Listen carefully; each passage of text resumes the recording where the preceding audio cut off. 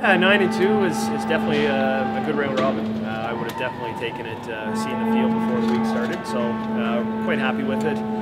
Hopefully we can squeak out maybe a hammer in the 1-2 game, but worst case, we're pretty happy to be playing once. Not even close, to be honest. I don't think we're playing nearly as well as we could. You know, I've had to make some big shots this week. I think timeliness has been a big part of our success. You know, I think we can definitely improve on the play, and hopefully we get some practice ice tomorrow where we can work on it, maybe bring our game up that one notch. You know, we're not blowing teams out, we're winning tight games, but you know, that's a sign of a good team and a team that you know, can win big games.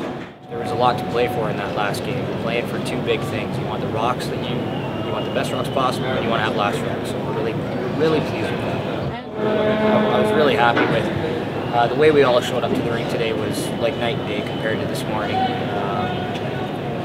The intensity and the effort was really there the entire game. And really proud of the guys for the way that they performed. And it's really nice to finish the round robin with them. Oh yeah, we're happy as heck for sure. You know, yeah, it wasn't looking obviously very good early, and you know, like I say, we can't be too disappointed. You know, the goal coming into these is always to get into that 1-2 game to have that extra life. You know, that's sure a nice thing. But yeah, given our start, we'll take this for sure.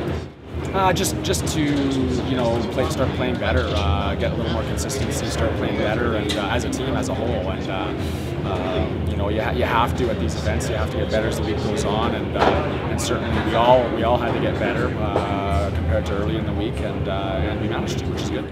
Yeah, you know, it's not the way we wanted to end. Obviously, we just weren't sharp enough tonight, but I had a great finish to the week. We got in that 3-4 game. And after after going 2 and 3, if you said we're in the 3-4 game, we'd be pretty happy with that. So we're playing a lot better. We're we're real close to our our A game and being able to beat anyone here. And if we can get there for the playoffs, I really like our chances. It's it's been amazing some of the shots that have been made against us. Like Reed is probably known more as a drawer, and he makes that in off one a couple millimeters from the boards, and he just made it look easy. So.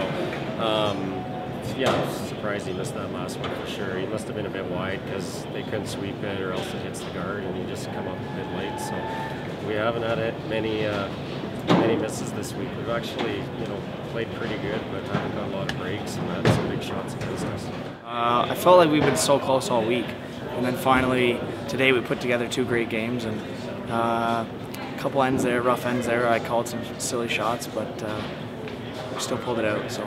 Are you better skip now than you were at the beginning of this week? Definitely, definitely. In what ways? Just learning from my mistakes, and I would say I call pretty good strategy most of the time, but under pressure and in these circumstances, you blank out and call silly shots. So now I know what I'm doing in certain situations, and against these top teams, you can't make a mistake or you give up a 2 or a 3.